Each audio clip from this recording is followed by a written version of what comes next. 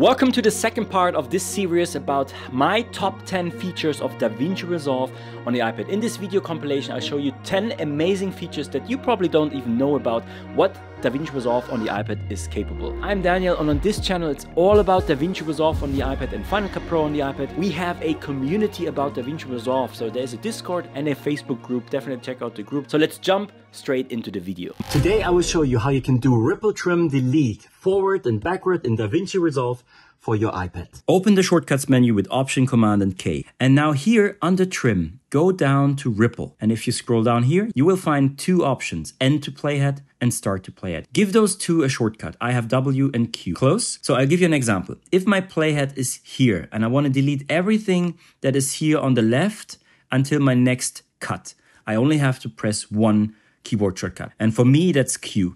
Bam, it's gone. Or for example, let's say you have a cut here and everything from the playhead to the front, I want to delete now. I only have to hit W. Hey guys, in this video I will show you how you can use the voice isolation if you have background noise. In DaVinci Resolve, we have voice isolation, and you can activate voice isolation when you go into the inspector. And there you will find voice isolation. And you have to just click it and the neural engine will figure it out. And now, from now on, this is the neural engine taking it off and you don't hear as much and you can focus more on my voice. Hey guys, in this video I will show you a very fast way how you can change the standard transition time. What I'm talking about is this one here. So if you're here in DaVinci Resolve for the iPad and you change this one, this is the duration. But you can also change this so by default, so that when you drag a transition into your clip, that this time is changed. And how this works is now if you click the transition and you go to the inspector and you see now this new button here since the 18.5 update, it's called set default transition. So you now see it's 1 second. So I can now increase this, let's say 2 seconds, set default transition. So if I now delete this one here and I get a new transition in like this one,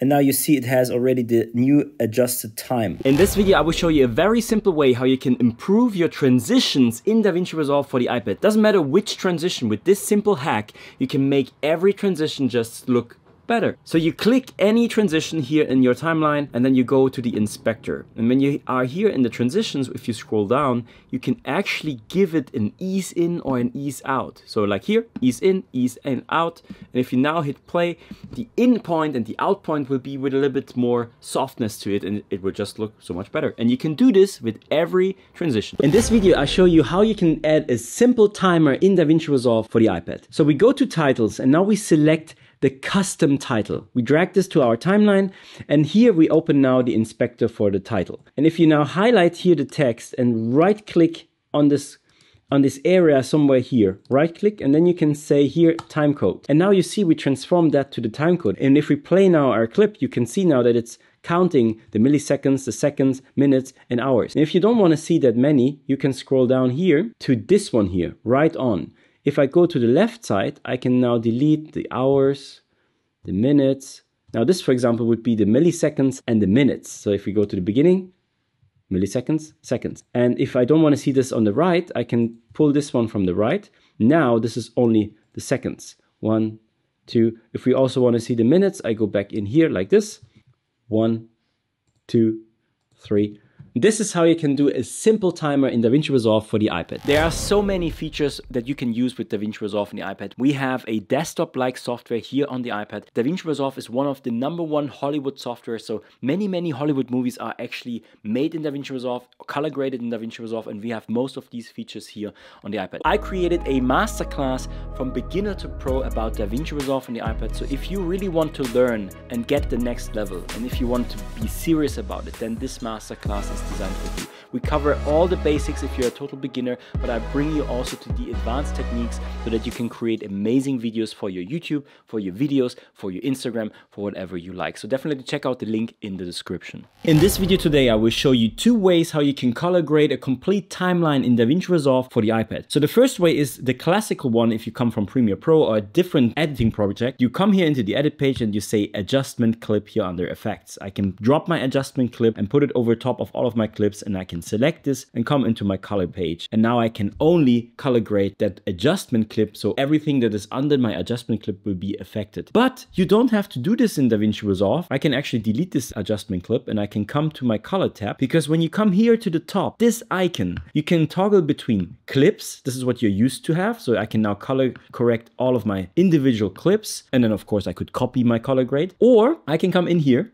and say timeline. And now when I do any color correction here, I will always affect the complete timeline. Guys, you don't really understand how powerful this new Transcribe audio feature in DaVinci Resolve for iPad and desktop even is. I mean, and I say that because it's so powerful that we have this now even on an iPad, not just on the desktop version. What am I talking about? A couple of days ago, I showed you one of the new functions of 18.5 Transcribe Audio. So for example, you have a clip and you can right click, Transcribe Audio, and then you basically, the very first time it will run through the process, will transcribe your audio, and you can use this feature to create subtitles, to create all different types of things from the audio or video that you have inside of your DaVinci Resolve. So what do I mean by that? Why is this so powerful? And why I'm making a second video about this?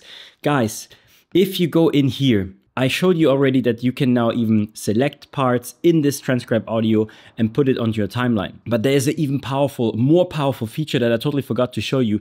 We have a search function. So I can search for whatever word I want in my text. And of course it doesn't find it. Why? Change. I think I didn't say change. Change. Let's say change. And it finds it. And if I double tap here, it starts talking here in the video. So imagine you have a program that gives you all the transcription of your video or audio. You can make subtitles. Oh yeah, I showed you this one too, because the very first time when I showed you this, I used shortcuts in the edit page. And in the edit page, there is nothing to make those subtitles, right? But if you're here in the cut page, you can just come in here and then you can create subtitles from audio, what everything is. So how it works is you finish your video in the timeline, and then you can just basically go in here, create subtitles from this video. But the most important thing I want to show you today really is this Transcribe audio again. You can have, let's say you have a documentary.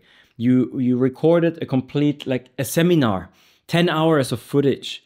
And you know that the speaker was talking about a certain type of topic, but now you don't have to go into the video and search for it. You can use the search function here and type it in and you will find it. With the marker, you can mark different areas.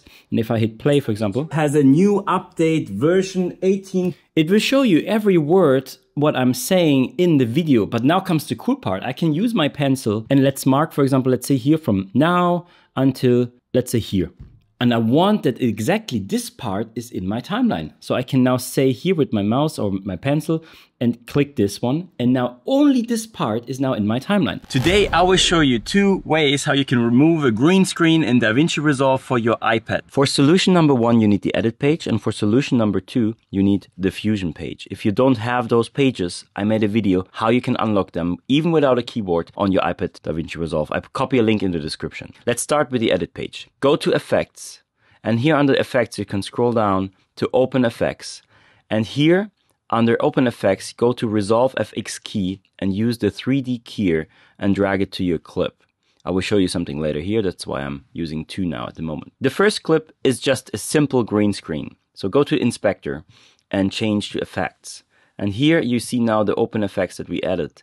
And the difference between the iPad version and the desktop version is usually you just click here the picker. Oh yeah, before you can do this with the picker, you have to change this, longer press here and go to Open FX Overlay. And now you can draw in where your color, your green, your chroma key is. You use this one here. But what you will notice now on the iPad version, at the same time while I'm drawing, I'm also moving. The workaround is that you use the minus and the plus pickers and just hit point by point. I will show you this later. Oh, let's just move into this one. Just so you see here. Oops. Let's go back. Here the same thing. You can draw in and you have a green area here as well. So you can just hit the plus icon here. Sometimes it's recognized or sometimes not. What you can do if it's hard, because let's say you have different shades of green, what you usually have, you can scroll down here and then under output, go to alpha, highlight, black and white. And now under matte fineness, however I pronounce that, you find clean black, and you can increase the value of clean black, and you see now how the screen so if we go back here to Final Compose, we see the black screen here, but we still have some green dots and the corners, and how you can change that is, it's called spilling over, not spilling over, but despill. Yeah, actually, it's spilling over. So the green is spilling over to the edge, and you can remove this here under behavior options, and you can change the value from despill. And if you increase this, the green will be gone. I already put something on the background. So if we now hit play, this one is working now. And if we unlock this one and see that one, we still have the green line for this one here. So I go in here, do the same, despill for my eagle, and you see how the green lines are disappearing.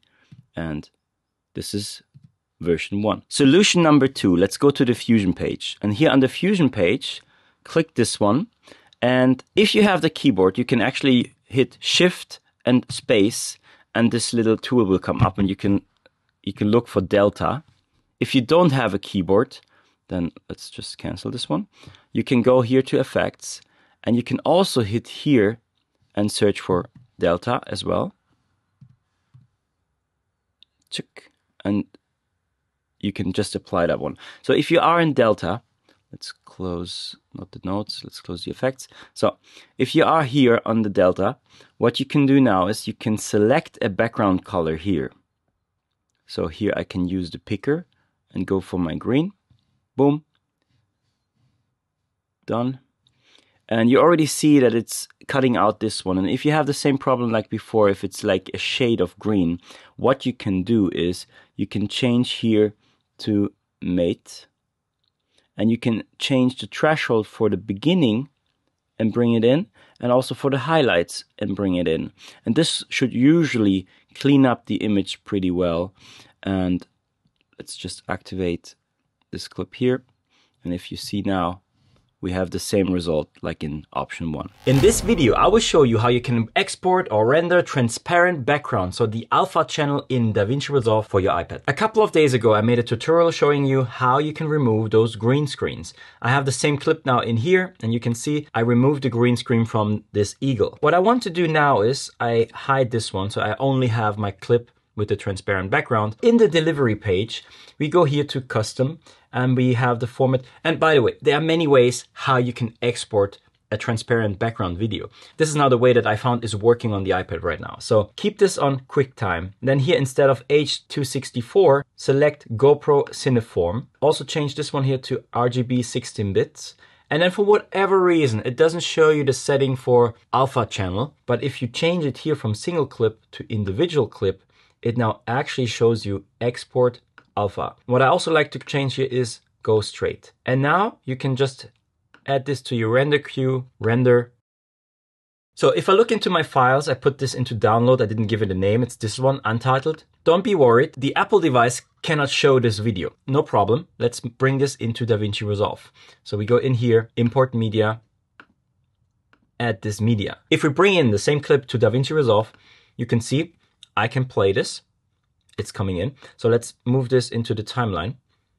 And now stop hiding the background, and you see it is working. In this video, I will show you a simple way how you can do the Vertigo zoom effect in DaVinci Resolve for the iPad. So we go to DaVinci Resolve here, and I have a drone shot. So how it works is you have a drone shot that is moving forward.